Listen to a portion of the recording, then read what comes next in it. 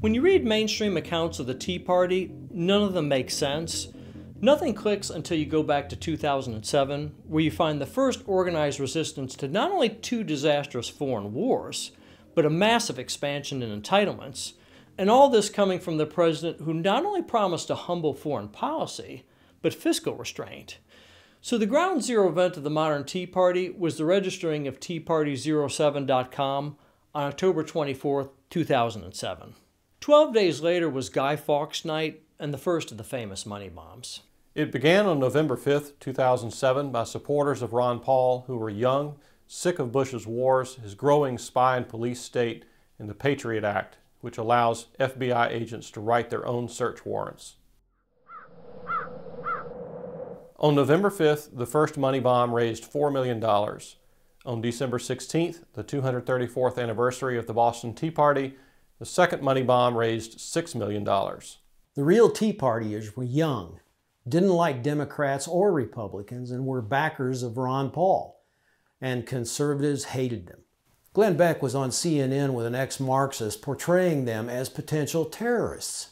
On this program, we talk a lot about the foreign threats. Maybe tonight we should spend some time on the growing domestic one. Ron Paul raised over $4 million in one day. Paul's supporters called the donations, and I'm quoting, a money bomb. Fast forward about 3 years, I'm watching Special Report on Fox, and there's Fred Barnes claiming that the Tea Party began in February 2009 with Rick Santelli's anti-mortgage bailout rant on CNBC. Suddenly, the Tea Party morphs into a movement of conservative Republicans upset about taxes. I just sat there in amazement as Barnes rattled off this completely fabricated history, but everyone else on the panel just robotically nodded in lockstep as if it were all indisputable fact. Ron Paul was replaced by warhawk Sarah Palin, and the anti-war movement, angry about the disasters in Iraq and Afghanistan, was now suddenly wanting to blow up and invade Iran. But the most brazen shapeshift was Glenn Beck. Here's a guy who was one day painting the real Tea Partiers as terrorists, and the next day was declaring himself the head of the movement.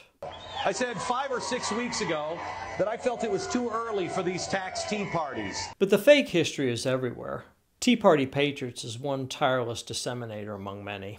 The Tea Party movement spontaneously formed in 2009 from the reaction of the American people to fiscally irresponsible actions of the federal government, misguided stimulus spending, bailouts, and takeovers of private industry. And the media were all too happy to play along. The wiki history shows repeated attempts to bury the real origins of the movement. What they can't erase are the newspaper articles, newscasts, and even song. And of course, Rand Paul, who's coming out to the political world, was at Tea Party 2007. Why does the establishment want to move the founding of the Tea Party from December 16, 2007 to February 19, 2009? Because it knows that later generations will ask what was going on in 2007 that people were upset about, who was president. But February 19, 2009 poses big problems too. First, being in February instead of December, it has no anniversary connection to the first Tea Party of 1773. Tea Party 2007 did have that connection. Second, it's only 30 days into the Obama presidency. Not enough time for any new president, Obama included, to wreck anything. But glaring contradictions like that are the earmarks of a big money or establishment takeover. The Tea Party movement spontaneously formed in 2009, stimulus spending, bailouts, and takeovers of private industry. You have to love this.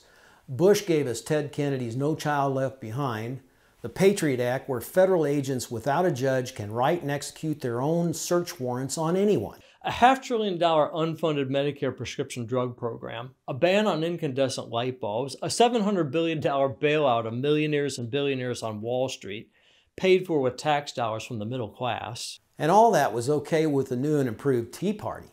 But Obama is in office for 30 days. He proposes bailing out delinquent home buyers, and suddenly that makes the world come to an end? Are you kidding me?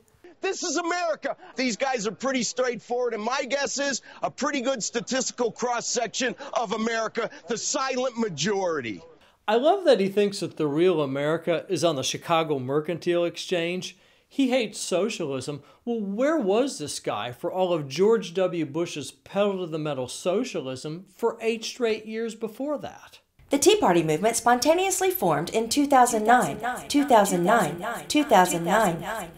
My favorite slogan from the fake Tea Party was TEA stands for Taxed Enough Already. It's just about taxes. Cut the top rates for the billionaire donor class, but keep the endless wars, growing domestic spy and police state, Federal Reserve bubble-to-bust economy, and everything will be just swell. When you study the takeover of the 2007 Libertarian Tea Party and it's being turned into its exact opposite in 14 months and 3 days by establishment interests, the story of the early libertarians being erased in a similar process is not so surprising. To be clear, these big money takeovers are not conspiracy theory.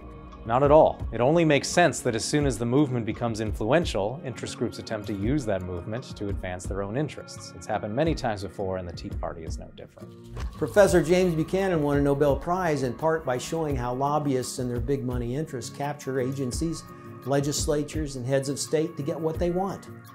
Why would movements like the Tea Party be any different?